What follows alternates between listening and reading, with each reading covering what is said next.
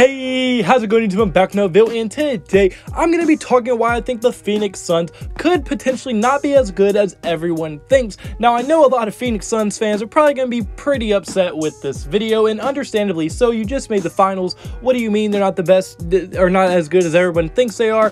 Well, I'm getting into a few reasons, and don't get me wrong, Suns fans, I'm not saying your team is bad at all. I am just saying I don't think they're as great as people think that they are. So I'm getting to a few reasons in this video. So if you do like the video, hit the like button and subscribe button. That would mean the absolute world to me. Without further ado, without running on too much, just get right into this video. Alright, so the first thing begins for this video is going to be that I just don't think that they are legit finals contenders, and a lot of people do have the Suns as being contenders since they did just make the finals last year. But as you know, that was a very circumstantial playoffs for the Suns.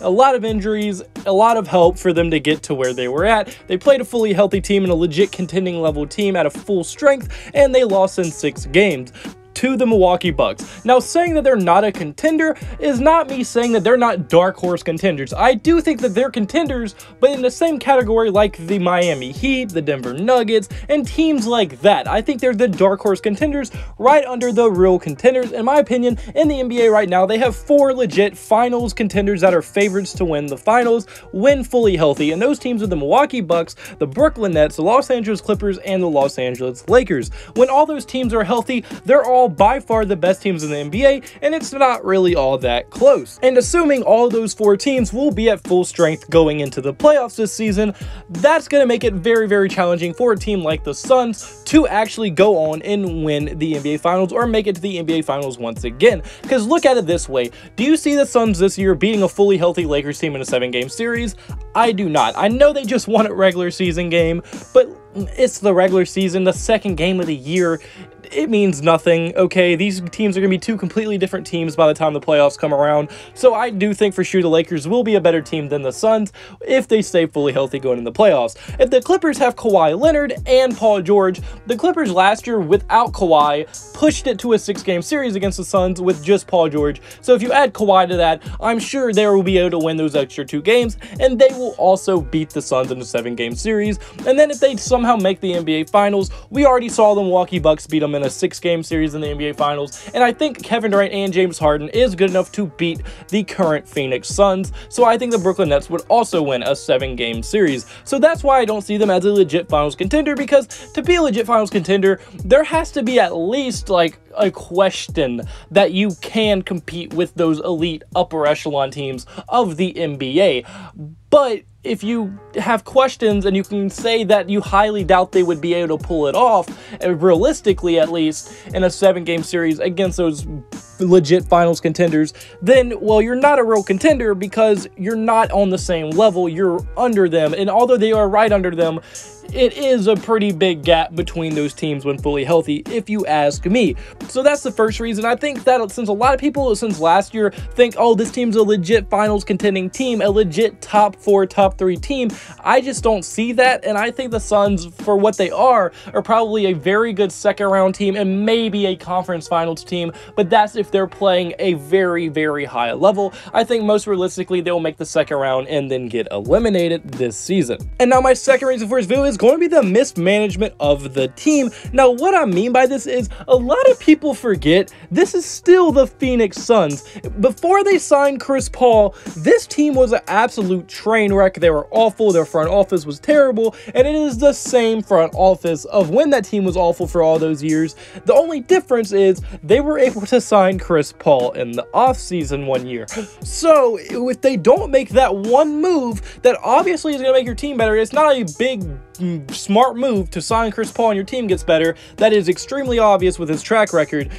But without that one move, what have they really done? They do have Mikal Bridges, I'll give them that, and they drafted Devin Booker, but DeAndre Ayton, I don't really give them much credit for it because everyone had Ayton going #1 overall. That was not a challenging pick. But if you look at their other picks, they drafted people like Josh Jackson and Dragon Bender and Alex Len with very high lottery picks. So we have seen this team be mismanaged many of times, and it's kind of starting to rear its ugly head once again with the whole DeAndre Ayton contract situation. only the Suns, okay, the Kings, there's other, not only the Suns, but the Suns are one of those organizations that can see a guy perform at the highest level on the highest stage, be a huge piece to your team, like a very important piece to your team, and not give him the contract he wants and deserves. DeAndre Ayton, if they don't extend him and they somehow let Ayton get away from them, that would be one of the biggest bag fumbles of all time. Ayton wants a max, and honestly, he kind of deserves a max contract.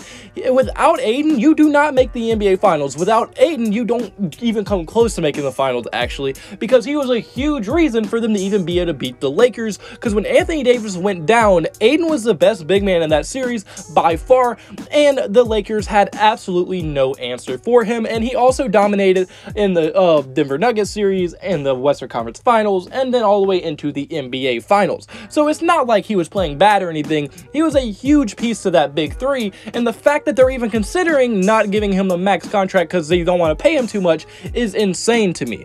Like, that would be the biggest blow to a team ever. You lose your young star because you don't want to give him money. We saw it happen with James Harden. Now, I'm not saying Ayton is the next James Harden or anything, one, because he's a big man and James Harden's a guard, but I'm just saying it's the kind of the same situation. You have a young guy who isn't even close to his peak yet, and he's already playing at a pretty high level, but you don't want to give him too much money, so you let him walk, and that would be a huge mistake for the Phoenix Suns, and I don't think they're going to do that, but the fact that it's even a possibility right now could show some very big red flags, and it is even upsetting DeAndre Ayton, as DeAndre Ayton has had reports saying he is very unhappy with the Phoenix Suns currently. So I think for sure the Phoenix Suns need to get this situation under control very, very soon, and they better do it sooner rather than later, because it could come back to bite them in the butt very, very badly.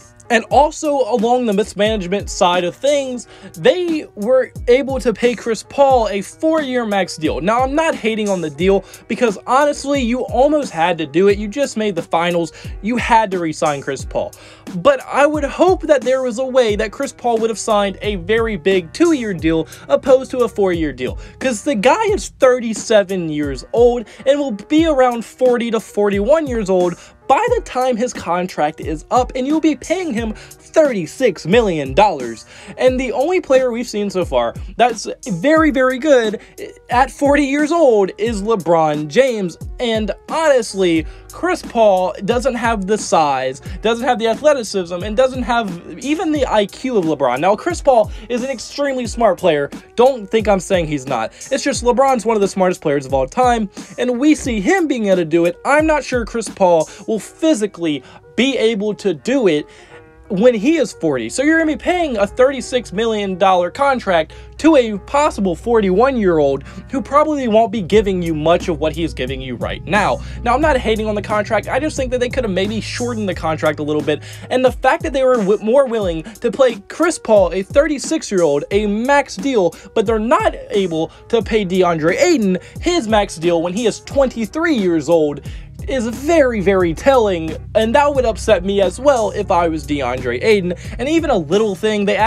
got Cameron Payne, but the only reason I'm not that down on his contract is because it's only $6.5 million, which could be a little bit of an overpay, because I mean, honestly, if he didn't get all the media coverage he got, the dude only averaged 8.4 points per game and 3 assists per game. Now, I know in the games I watched him, he had a huge impact on the playoffs, and he probably deserved the contract, but I think it was more of him getting hot at a moment, because most times, 9 times out of 10 in the NBA history, if a guy randomly gets hot and he hasn't been that good his entire career, and then he randomly gets hot towards the playoffs, well then that kind of evens out after a while. And it's only been 3 games, but through the first 3 games for the Phoenix Suns, Payne is only averaging 28% from the field, and it at least is giving the possibility for Payne's old habits to be coming back. And the old Cameron Payne is in China. So hopefully Payne does end up getting better and that contract doesn't look bad at all.